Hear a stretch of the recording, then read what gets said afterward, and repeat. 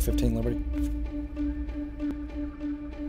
415. I'll be at the indoor track pool until further notice, approximately half an hour to an hour. 1040. I thought I could change the world being a cop, being on site, talking to people. Well, I'll be honest with you. When I first got there, I said to myself, "What the hell am I doing here?" Someone that I don't even know is driving by shooting at me? Why? They don't know me. Is it my uniform? You know, every call you go to, you think the worst. You think, am I going to die?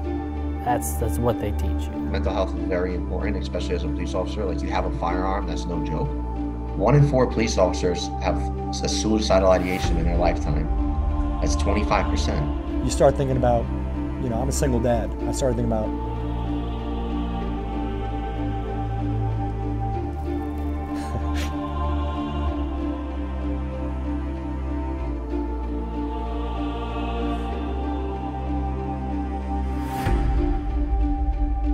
one of the really turning points, about that year and a half in, I went to a call. They called the police. You know, someone was holding someone hostage. They said whoever comes on site, they're going to shoot at the police and kill them. Of course, that's me and my beat.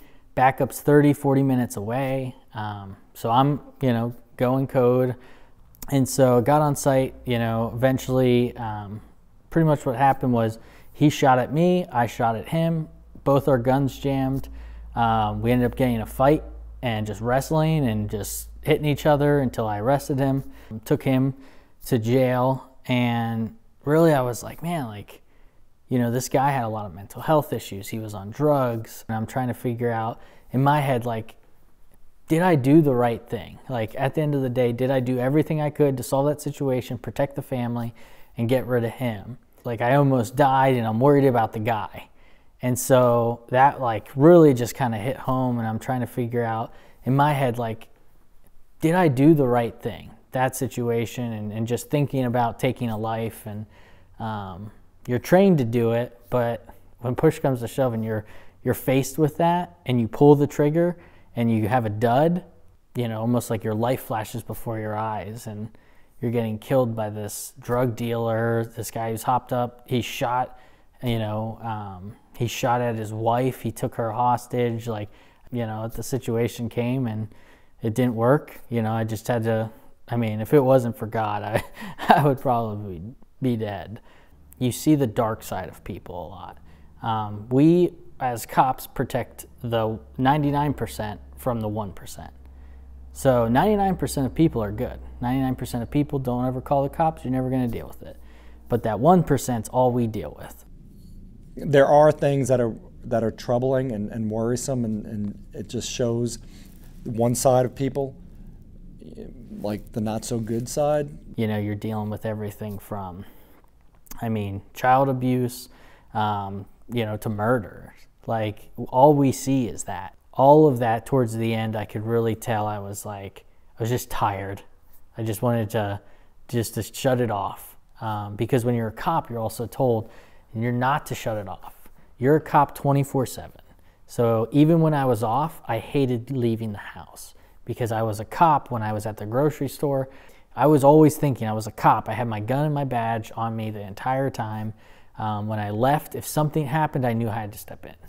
And that's what you're taught. And so that was probably the most diminishing side, because then I felt I can't leave. Or I'm going to walk around the mall with my wife and her friends, I have to bring my badge and my gun. I didn't have to, but you want to, right? You're at that point, you could solve the situation, or you could, just let it go by. Even when I'm off duty, I'll find myself sitting in a restaurant, looking at the doors to see who's coming in.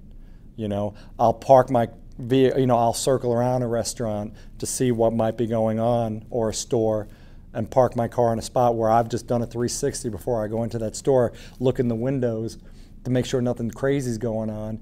You just sort of get used to that mentality. That's called hypervigilance. And that, on a mental health standpoint and a physical standpoint, that is can cause a lot of health and mental issues down the road. The average age of a police officer is 57 to 65, right? That's not good. Compared to the rest of the population, it was 73. Now it's 71 because this is the first time in generations that people our age are passing away while their parents are still alive from suicides, overdoses. But it's not easy because when you're off duty, you're still a police officer. You raise your right hand and you swore by the Constitution and whatever state you're a police officer is that you're on the clock 24/7. If something happens in front of you, you're going to take police action. When you're out and about, if something happens and you didn't do something, you kick yourself, right? So you're always on in the sense that you're looking for things, you're looking at people, you're kind of like, you're waiting for someone to pull out a gun. Like, in all honesty, you think of the worst, right? It's setting a boundary of, and emotionally setting a boundary of when you're on and when you're off. Because if you're always on, you're always at a 10, you're going to hit that depressive state. You know, my thought process was, okay, who's the person, you know, what's the domestic actually look like? I'd always expect the worst. Like, oh, this guy just beat his wife, she's bleeding, she's about to die. Like, I would always go to the highest you could possibly go. And then when I get on site, as I start to assess it and you kind of get a feeling, I would start to kind of drop my level in order to just make sure I can de-escalate the situation. You're taught to always think the worst. You know, every call you go to, you think the worst. You think, am I going to die? That's what they teach you, is you go on site to any call, who's going to kill me or what's going to kill me, right? Police officers are always at a 9 or a 10. We're adrenaline junkies while we're working, because not every day is the same, and there's no such thing ever as a routine call. If you see it in the newspaper or on the news, every car stop is different. Every situation is different. But when you come home and that adrenaline is rushing and you're in that hypervigilant state and you sit, as you call it, the magic chair, a chair I'm sitting in, the couch, it doesn't drop progressively over time. It'll drop from a 10 to a 2. Now you're watching TV, you're sitting in the magic chair, you're zoning out. You know, I could have been from a 10 to a 2 right now, just listening to what you're saying and then be like, wait, what did you just say? Where am I? I go from wanting, you know, my adrenaline spikes, someone's going to kill me, to, okay, I'm just going to help someone on the side of the road, or maybe put down a deer that was hit, like random things, right? But yeah, it definitely took a toll. Every day after work, I was just mentally exhausted and just physically just exhausted, even if I didn't do much. And I literally didn't leave my house. When I was off, I stayed at home. I slept, I read books, I did anything other than leave the house. I mean, that's partially why a lot of cops get burnt out. And they literally tell me, yeah, I just stay at home, I cut my grass. They go in their swimming pool. Like, a lot of cops I know that were probably, I would maybe say, a little bit healthier. You know, they would do really fun activities. They would kind of break that, you know, I'm always on. They would break that away and focus on an activity, or going to the lake, or, you know, kind of just being almost like a normal person, right? A lot of guys' downfall is when they retire, they don't know anything else. And it's hard. And then maybe you don't have a mental health condition then, but then when everything, that hypervigilance slowly drops and you're sitting with it all the time and you've never used the right tools that we talk about as responders, it could be a rude awakening and a dark path, which unfortunately happens a lot, man. So what a lot of cops do is when they get off a shift or they'll go out, who do you think they go out with? Cops. And what do they talk about? Cop stuff.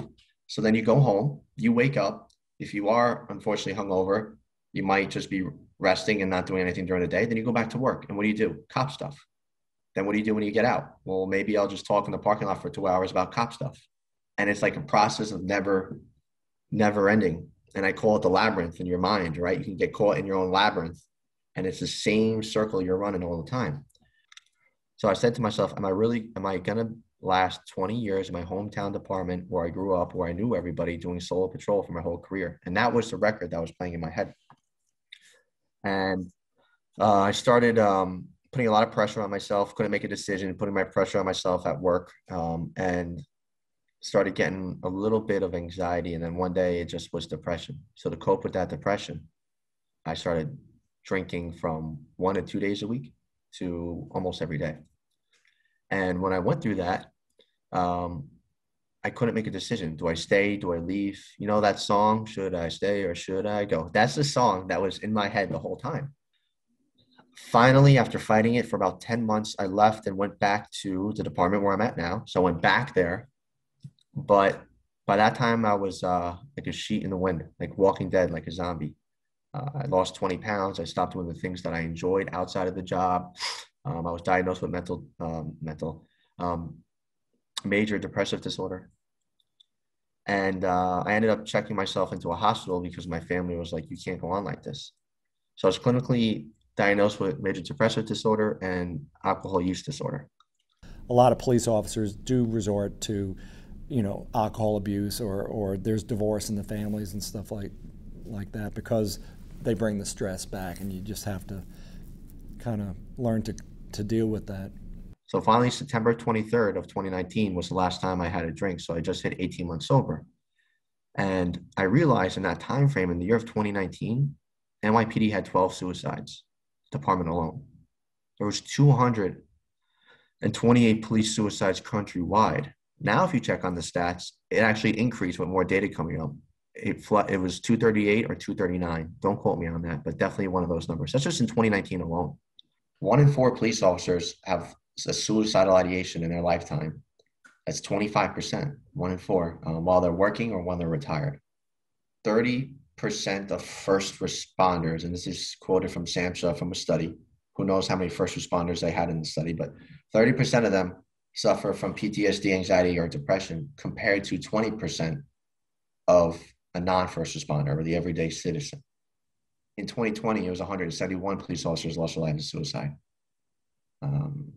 Divorce rate is one of the highest out of all the professions for police officers.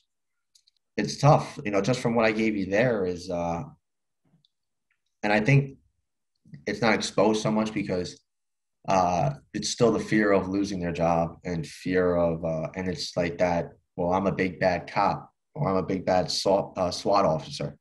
Because a lot of guys, especially older guys, I don't know if it's the macho thing or something, or like John Wayne, they don't want to admit that they need help because they might think it's a sign of weakness, so they'll be like, yeah, I'm good, when in reality they might be torn up inside. You almost didn't want to be vulnerable, you wanted to kind of be that tough guy. I can't ask for help, right, man? I'm a cop. If I ask for help, my gun and shield's taken away. That's like getting what taken away. It's like, especially, and I'll put it in quotes, in today's society of what a man should be and all that, right? You're a man. You can't do that. There is that tough guy persona. You have to be tough. You have to stand for it. You don't have emotions, right? Like, you just do it. You don't cry or suck it up, pansy. What do you want to dress? Should I put some earrings on you? Things like that. And it's like, you can't talk to people like that, That was 80, 90 years ago. It was almost this unspoken, you just deal with it yourself, however you deal with it. If you talk about it, that's fine. People give advice, but not many people like to talk about it. It led me to a really dark journey. I call it the gates of hell. I was there. And I didn't realize that people were suffering like I was. And I use that word suffering because I was suffering. But at the beginning, I was like, if I do this, I'm done. The fear that maybe police officers had if they admitted that they had an issue with whether it's alcohol or something, that they might be like, well, now they're on to me, I might lose my job. Even a lot of the older guys, they never wanted to talk about anything. You kind of brushed it under the rug. No one talks to their wives. Like, when I came home, I never talked to my wife. She knew everything she knows is from now that I'm talking to her about it. Does your wife want to really worry about you every day? Now you're putting all that pressure on her, so you tend not to tell people. You bottle it up, and then, the more I bottled it up, the more stress I felt, the more I felt on edge, the more, kind of my mental health started to go from functional to, am I really thinking right? Am I in the right, mindset? But it comes back to a lot of guys, especially the older ones, have this, like, that's a sign of weakness. And the last thing that you want to hear is you hear that an officer took his life because he was too proud to ask for help. Yeah, I mean, some of the hardest times at Bedford, I could go to my squad and say, hey guys, this is what happened. How do I process this? You know, and really kind of dive into, did I do the right thing?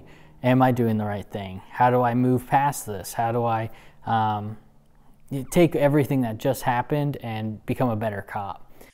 Doing it when I was struggling in the beginning, I said to myself, there's no way I can ask for help. What is everyone going to say about me? No one's ever going to trust me again. I'll never be a cop. All that stuff was going through my head, and I believed it.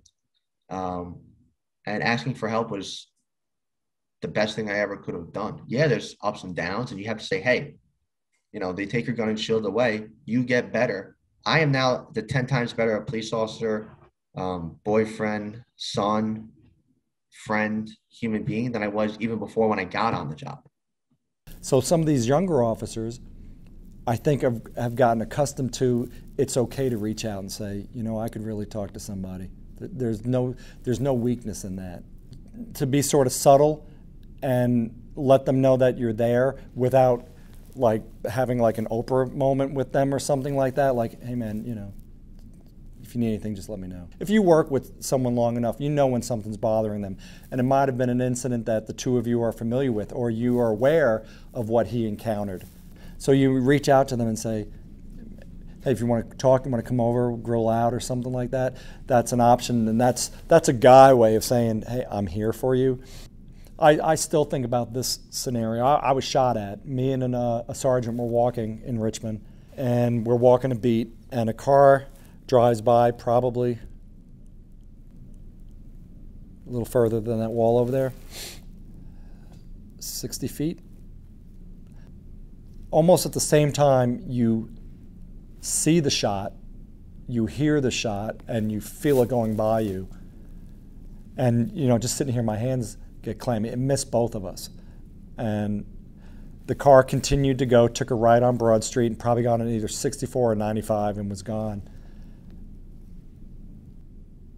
Didn't know them from Adam, wasn't bothering them. So whether they just drove by, saw two police officers, decided to shoot, thank God it missed both of us.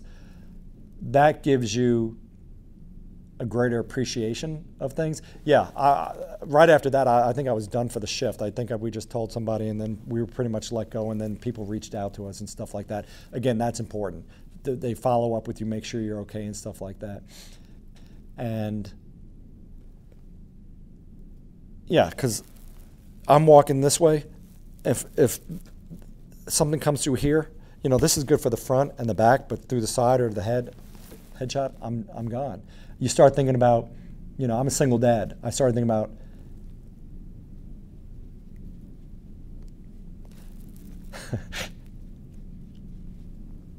my two kids, you know, my sisters and my parents, and it's like, you know, just like that.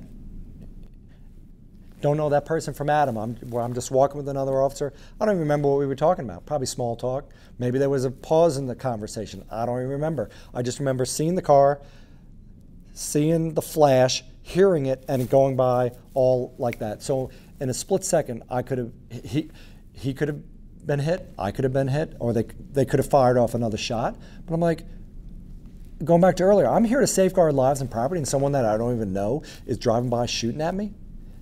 Why? They don't know me. Is it my uniform? Don't know. Don't know who they are. So, yeah, that was years ago, and I didn't realize till you were asking me that it still affects me.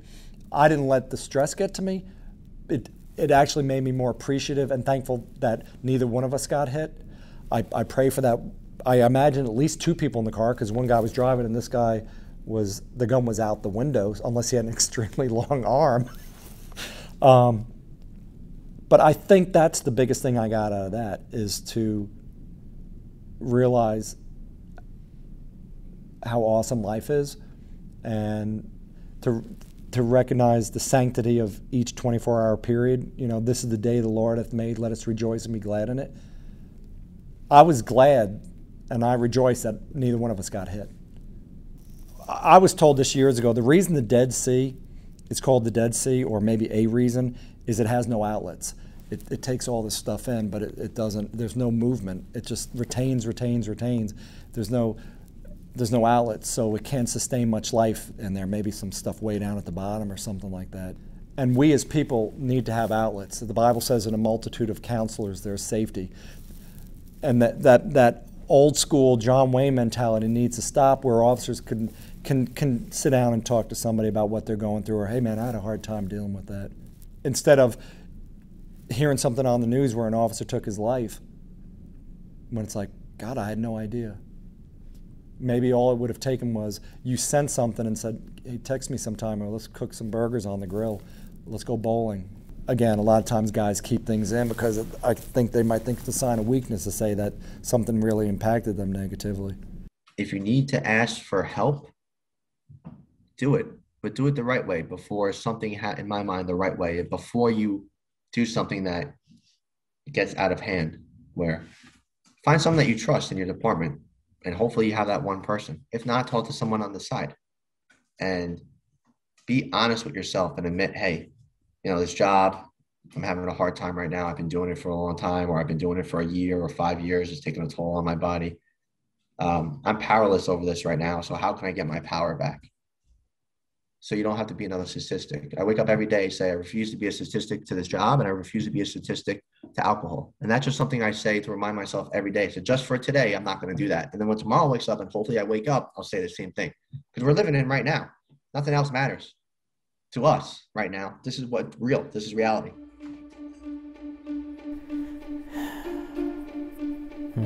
Yeah, I mean, I guess that's...